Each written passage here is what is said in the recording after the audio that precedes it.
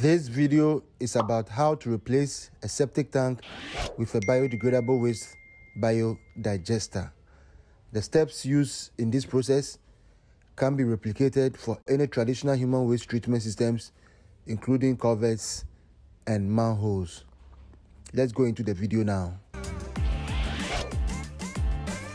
So this is what we are coming to try to connect the biodigester to. These are the pipes that are coming from inside the house, and then they are going all the way to the septic tank, which is in front of the house. And this is the current state of what is there. For obvious reason, the ground does not soak, and it's very difficult for water to seep even into the soakaway that has been created for this particular digester.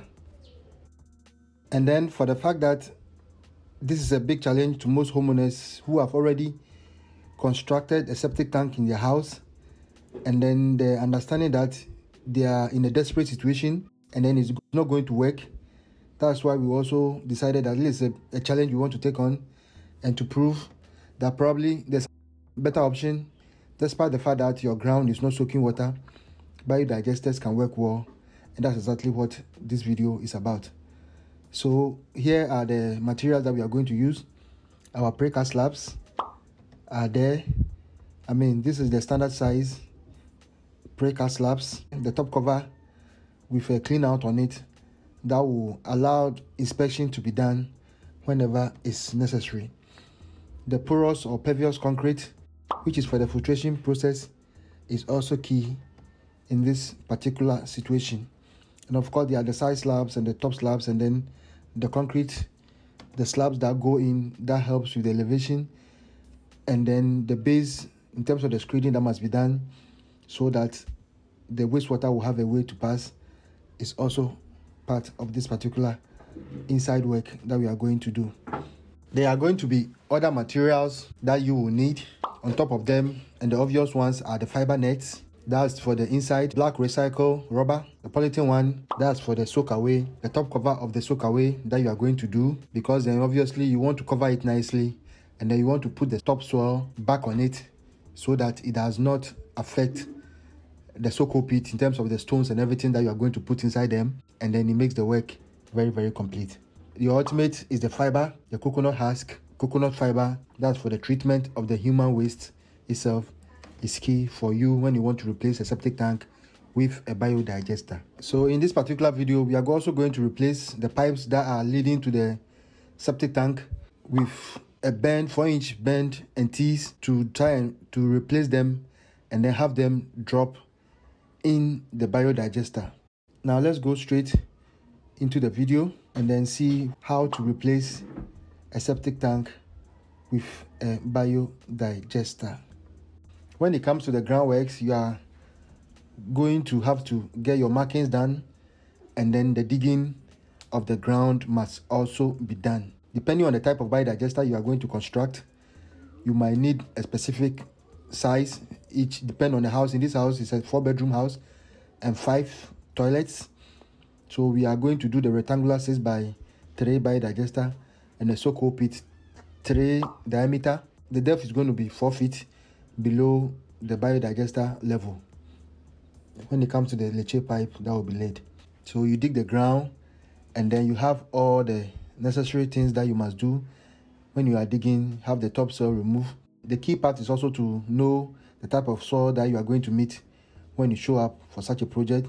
Is the ground good? Is it going to be able to soak water? Are there any other options in terms of the human waste where you are going to send them to?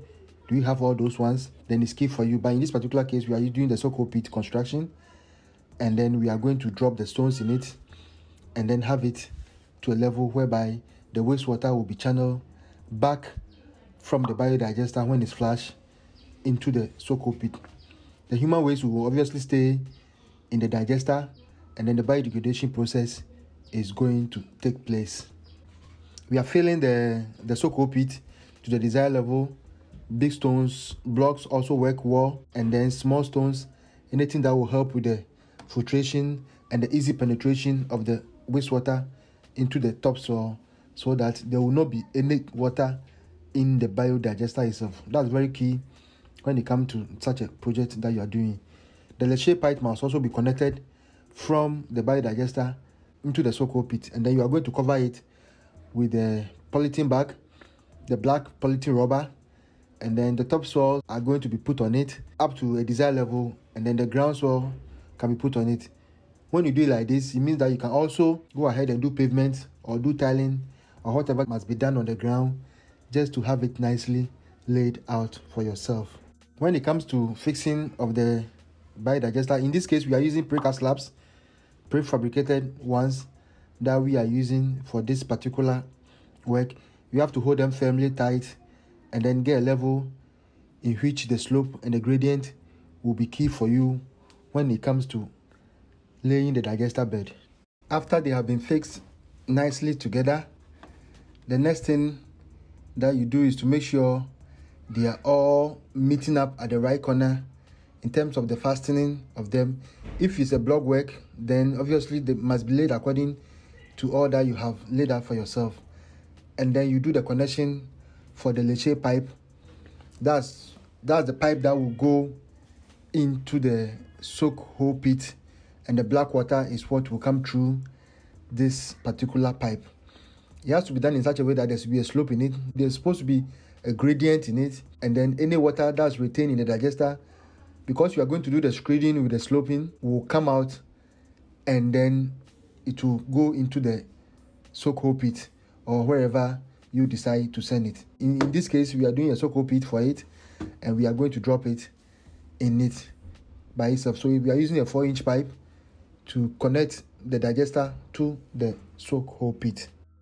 So when you have neatly fastened and tightened your slabs in place, the prefabricated slabs in place, then in this particular case, we are looking at the connection, which is a chamber, the traditional old chamber that was done, connecting the other toilets all the way into the septic tank.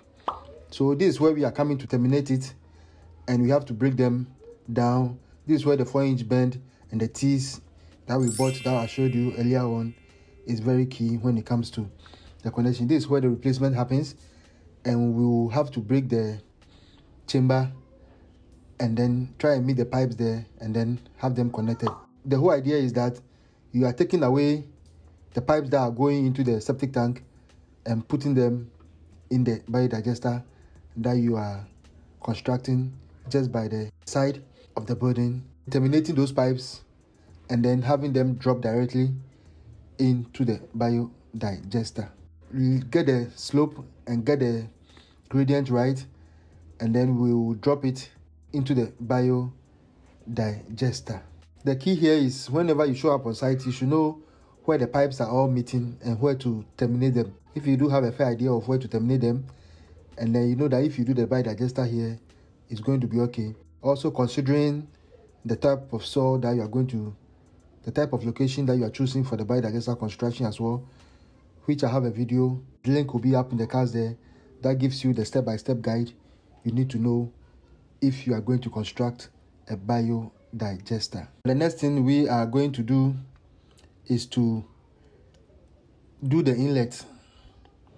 The inlet is what the pipes that are coming from the house will go straight into the digester. It must be at a level so that there's enough room in the biodigester for the digester bed preparation to take place, so that when the human waste comes into the digester bed, then the filtration will happen, and then the wastewater will go down into the screeding that you are going to do later, and then the wastewater will be carried, or the black water will be carried all the way through the leachate pipe into the soak hole pit, or into a wastewater or a drainage system that you have, depending on the situation in which you find yourself when you showed up on site. So we are patching the prefab slabs to hold them firmly in place, and then at the same time we'll have to do the screeding as well. That will be where the biodigester bed is going to be laid.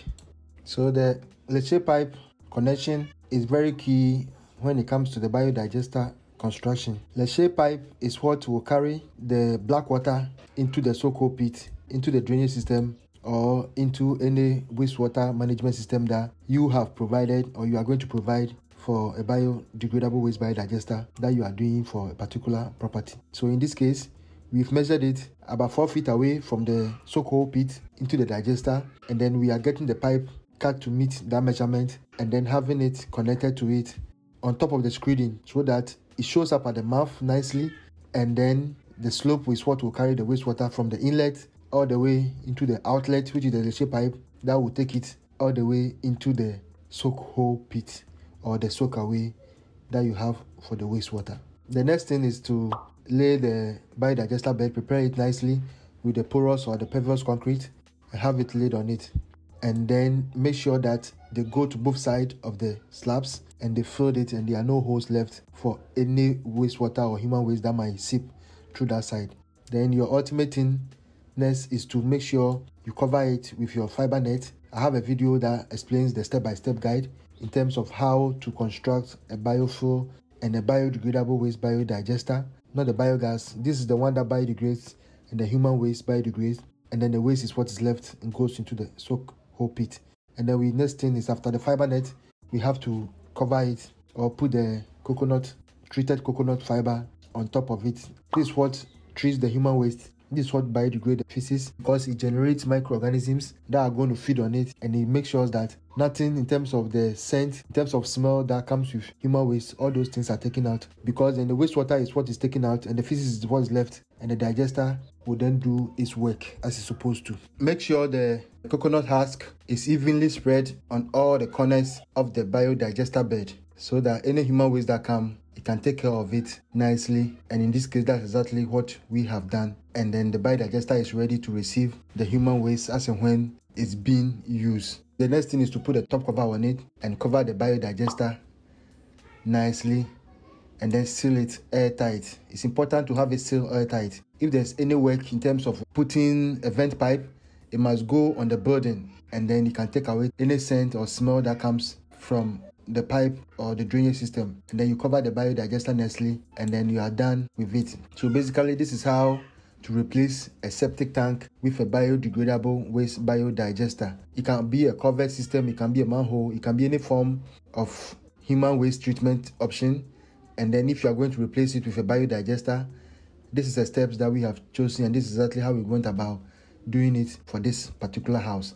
The video showing up next will explain to you how biodigesters work and how they are giving homeowners that needed peace of mind when it comes to their human waste management and treatment issues.